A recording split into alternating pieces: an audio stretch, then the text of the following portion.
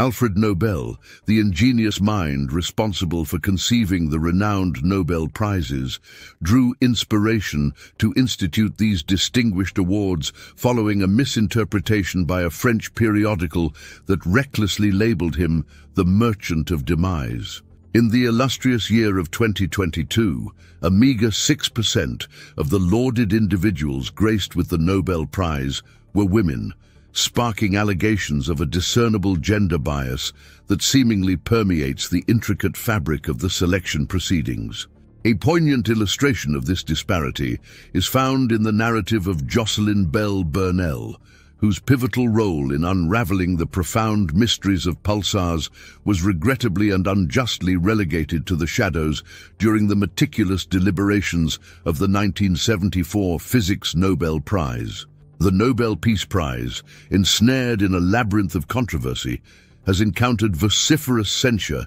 directed at certain recipients, notably Yasser Arafat, whose actions were deemed incongruent with the very essence of peace.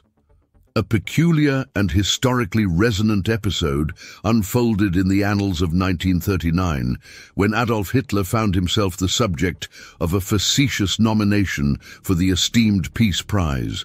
an occurrence that sparked a tumultuous and vociferous reaction, ultimately culminating in the swift withdrawal of the nomination. In the historical epochs of 1964 and 1974, two distinguished laureates, namely Jean-Paul Sartre and Le Duc Tho, conscientiously and voluntarily relinquished their exalted accolades. A pivotal juncture in the historical tapestry materialized when Hitler,